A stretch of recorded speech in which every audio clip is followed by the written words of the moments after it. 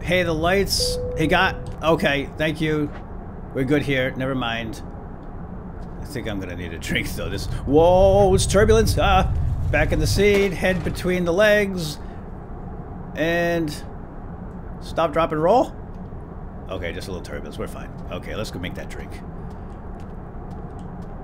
Where's the flight attendant on this flight, anyway? I always take these red eyes, and it's just me and the pilots. Hey, guys, how we doing up there, anyway? Seems like it's a little bit turbulent. Guys, can you even see? Gentlemen. It seems like they're trying to concentrate. Alright, I'll just leave you to it, then. Let's not bother them. Alright, let's mix up a martini. Martini's gonna make everything alright. Let's just cook that up there. Oh, yeah. Let's snag that. Oh, yeah. Down the hatch, gentlemen. Whoa. Alright, you just do what you do, and I'll do what I do. You are gonna get me to the South Pacific, right? I gotta see Cheryl Teagues. I just escaped... I have a ticket to paradise, and, never mind. Let's go sit down. Yeah, it's gonna be a long flight. Okay. Can't wait to see Cheryl. Saul Goodman set me up. Guys, hello? I don't think this is supposed to happen. Hey, fellas. It seems like we're turning. Oh, are we there? Oh, I think we're going down. That was bad. Oh. Yep.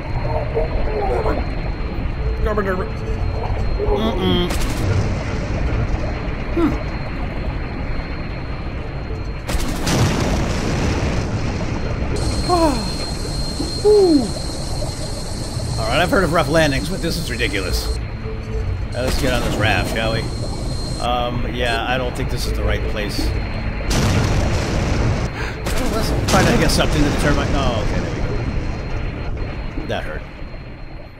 I think I'm unconscious.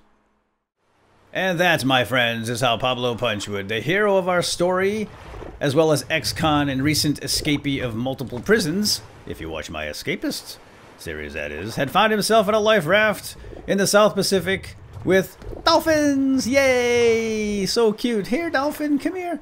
Pablo Punchwood has always wanted to swim with dolphins, and now he has this... Well, no, he doesn't. See, Pablo Punchwood is a city boy, and he can't tell the difference between dolphins and tiger sharks. Let's get over to the island, shall we? So welcome back, everybody. This is Stranded Deep. It seems like, in case you haven't noticed anyway, because it seems like everybody... Oh my gosh, they seem hungry. Let's get over... Bad dolphins. Bad dolphins. Let's get to the island quickly now. It seems like everybody is playing this lately. All the YouTubers in YouTubeville. Everybody, including their brothers, uncles, sisters, aunts, gerbils, hamsters, wabbits, is all playing the Stranded Deep. It is, in fact, I think in the top 5 Steam sellers list, and it has been there for a good week or so, at least since it came out. I'm sorry, I can't swim with you right now. I have to go eat and build a fire. So I will swim with you later. He's so cute. Alright, let's get started here, guys. So, again, this is Stranded Deep. It is a survival sandbox in I guess, an unending ocean with multiple islands. We've got shipwrecks here that can be looted. We're going to explore a bit. Obviously, we can do some crafting and some building. Of course, the ultimate goal is to stay alive, and in order to do that, we have some tools at our disposal, but we're also going to have to build some things as well. First things first, let's get familiar with Beepy. Beepy here is a very highly specialized watch that not only gives me time, but also it looks like the air temperature around me, 108 degrees Fahrenheit, which I would guess translates roughly to about somewhere in the low 40s centigrade. If my calculations are correct. It is the 21st of August, so it's summer. It's really hot. 0 days survived. Of course, we are in the South Pacific, so it's always going to be hot here. So I would imagine hydration and overheating could be an issue. We shall see. And I'm going to click on the button here and then look at our vitals. So BP also keeps track of our health. That's the heart. Our food, that's the little meat pop there in the center. And hydration is the drip on the right. And I think that's pretty much everything. All right. So let's get started. And by the way, if you want to know the ins and the outs of this game, the nitty-gritty stuff, the who's, the what's, when's, and where's, and why's, I'll put a link down below to my test drive video where I talk about that stuff. In this particular video and subsequent videos in the series, hello little fellas, come here you, will be mainly just a playthrough. So let's get started here. So first things first, in a survival scenario where you crash on a plane or find yourself on a deserted island, you really ought to start gathering resources. This is one of the first things you do when you find yourself lost and confused in the wilderness. Actually, there's an acronym. It's called STOP, S-T-O-P. One of the first things you want to do is sit down. That's the S. The T is to think. The O is to observe. And the P is to prepare. A good acronym to keep in mind. Now, how the dickens do I get in here without chopping my fingers and arms off through this wreck? Some of these wrecks will have chests and things inside. Doesn't look like this one does, which is quite unfortunate. Maybe up on top, because you can find some tools right off the bat, so you don't have to craft anything. But oh, there's a chest right up on top too. Look at that.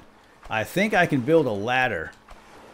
I'm pretty sure I can build a ladder. I'm not sure if I'm going to be able. Oh, hi! It's the dolphin! Excuse me, I'm just going to climb up in this thing if you don't mind.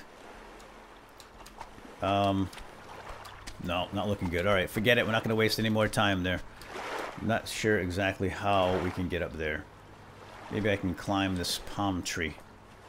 How do you climb palm trees? I'm literally climbing this palm tree, guys. This is probably... Oh, I am climbing the palm tree! Oh, wow. That's cool. I know I can... Ow. Ooh. Flip him off. Flip him off. Pull him off. Alright, I know... Uh-oh. I know I can just chop the palm tree down with the right tool, but that's pretty cool that I can climb. Awesome. Alright, so we have food here. Obviously, we've got green coconuts that we can use to drink and eat, so our food and hydration ought to be taken care of for a little bit. And again, one of the first things you're going to want to do here is gather resources and any kind of food and water, or find a water source anyway that you can find, and just gather it all up, bring it to a central location, and start crafting and building. Two things we're going to want right away, or at least one thing anyway, will be a fire. This is a critical tool to help you survive, as well as a shelter. I don't think we have to worry about the shelter too much. It's not really a priority here, I don't think. I'm not sure how much of the actual temperature affects us, or the rain or anything in the game yet. It might come down the pike. We might have to worry about overheating or hypothermia in the rain or whatnot, but I don't think that's a concern just yet. So right now we're interested in wood and rocks and yucca, the lashings there, which you can get from the yucca plants. Here's a potato plant. We're going to leave that alone for now. I'm going to bring my stones over here. Rocks, the lashings, we're going to gather it up in a big old pile. And now we're going to need a tool to chop down some of this wood. Now I have, in an earlier playthrough, just kind of getting my feet wet, with Stranded Deep, I have found axes and machetes already made up in some of these wrecks. Like I said, you can find boxes and things. But sadly...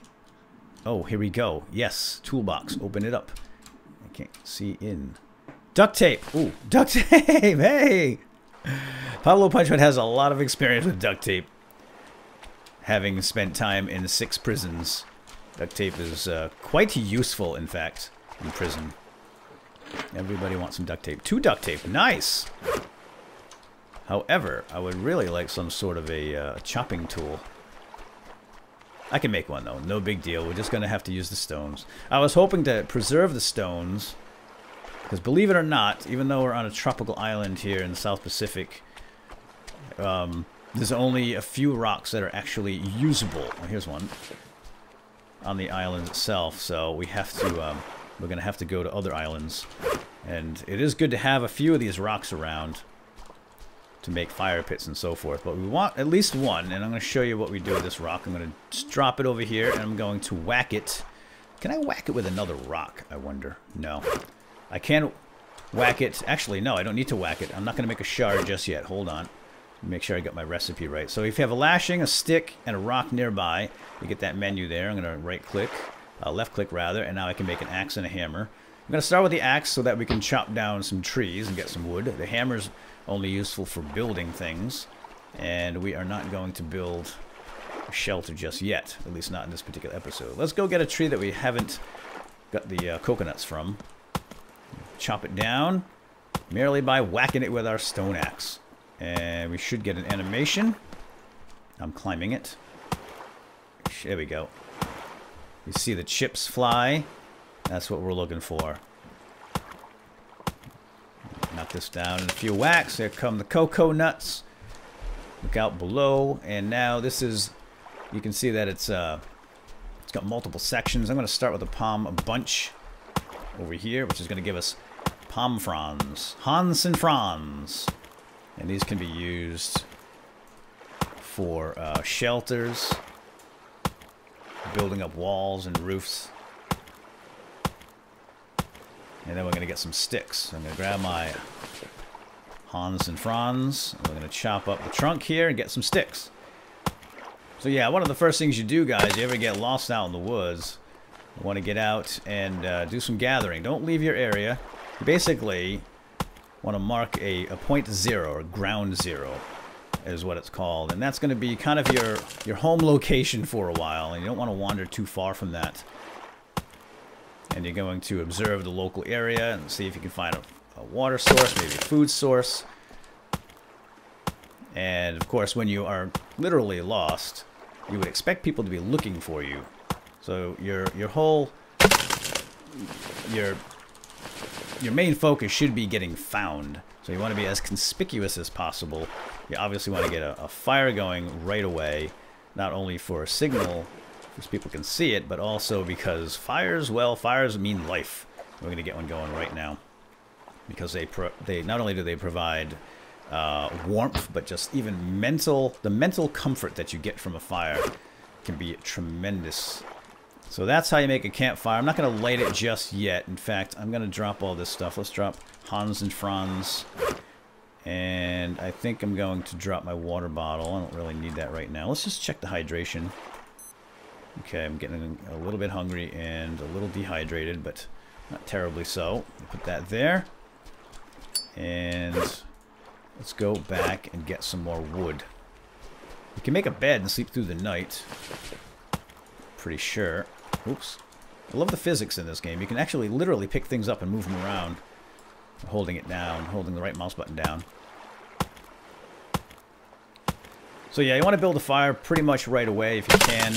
And you want to start thinking about getting that fire going ASAP, well before you actually need it. So getting a fire started here is very easy. You can just literally light the sticks with your lighter. I challenge you to try that in the real world, though. Without any sort of tinder, it's not quite that easy getting a fire started, not even with a lighter.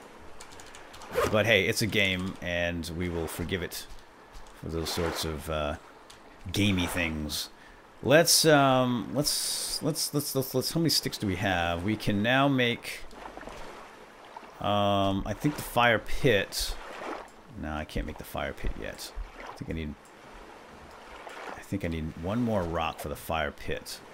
Because the fire pit is more permanent. Yeah, I'm going to need one more rock. Now we should be able to. So I want to upgrade this. And I think we need to actually bring it over toward the fire. Just stack it all up over here. We've got a nice fire pit going.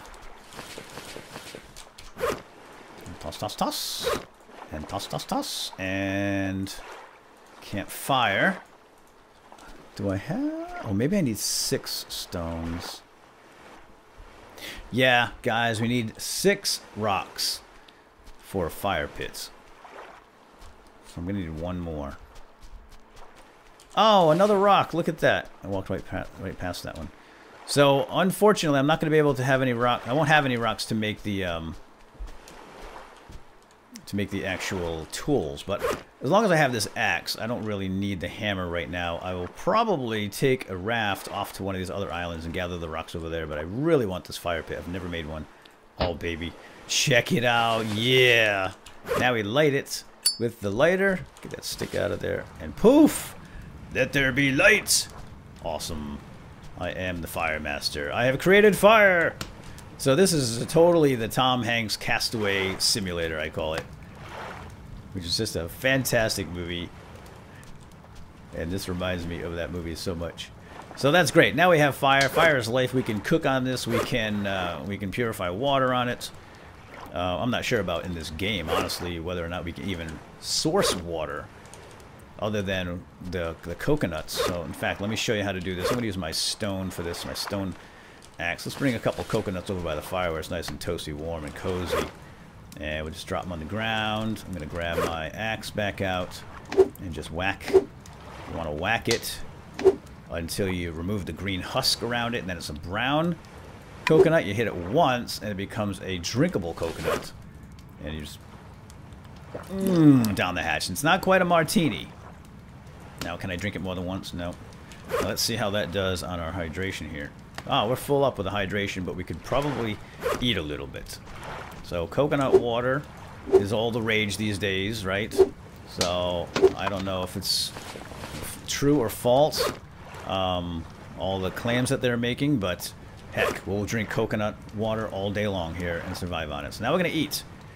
And merely chopping your coconut in half, you get the you get to eat the meat out of the coconut, and that didn't really provide a whole lot of food, did it? But that was enough to get me through the night. You want to have some calories in the system when you go to sleep, so you don't get hypothermia. Your body has those calories to burn and keep you warm through the night. Now I could potentially make a bed if I get some more palm fronds. I'll probably just work right through the night. In fact, we might as well put a bed down here next to the fire. We'll have something cozy to sleep on. But I think we're going to have to call it quits right now. The irony of the situation here right now, guys, is that it's literally blizzard outside in the real world. We have probably about a foot of snow right now. We could get up to 2. It's going to snow for the next 24 hours. So I am buried in, and I'm going to get outside and do some shoveling. So I think for now, we're just going to call it quits here in this episode number 1. Episode number 2, we will continue our survival here, and we'll talk more about how to survive in the wilderness, and we'll make up a shelter and go explore some other islands and see what we can't find. Now, I'm pretty sure we can cook some crabs on here too. Actually, I don't think we can cook the crabs on this fire. There's one other fire we can make, which is one that you can cook on. Oh, hey, I just figured out how to make the fire pit. Check it out. So we've got 3 sticks here and a lashing, and I've got the menu pop up here. So check it out. There we go. Fire spit. That's what it is. And that is going to allow us to cook widow quabbies. And I think we can just stick them right on the spit. Let's try it out. Hello, little fella. I think... Yeah, I can't pick him up live. I'm going to have to just stab you. Sorry. So we're just going to grill them, I guess, huh? Is that what you do? You just grill them. Oh, just click. No, oh, sizzle, sizzle. Sounds delicious. Then they cook 1 crab at a time? Yeah, he's just, oh, he's hanging right there from the lashing that we made from the yucca. As if that wouldn't burn. Well, that's okay. You gotta suspend your disbelief a little bit. You wait your turn. Now, how long is that gonna take? You want to make sure that these are thoroughly cooked in case they have any bacteria in them. I'm not a huge fan of shellfish, to be honest, because they're bottom feeders, and who knows what the heck they're eating at the bottom of the ocean. Alright, come here. Are you done? There's a small male crab. I don't want to eat it raw, but I'm not sure how to determine if it's fully cooked yet. Let's grab it now. A small male crab. Okay. I'm going to try to eat it. I didn't get sick, so it must have been good. I have eaten the raw crab in this game once before, and I got kind of a sick effect. Yeah, just hang it right from that lashing. That's awesome. Alright, well, there we go. Look at that. Crabs by the ocean. Doesn't get any fresher than that. Alright, guys, with that, we are going to end For real. So we'll see you next time. Is that a light flashing in that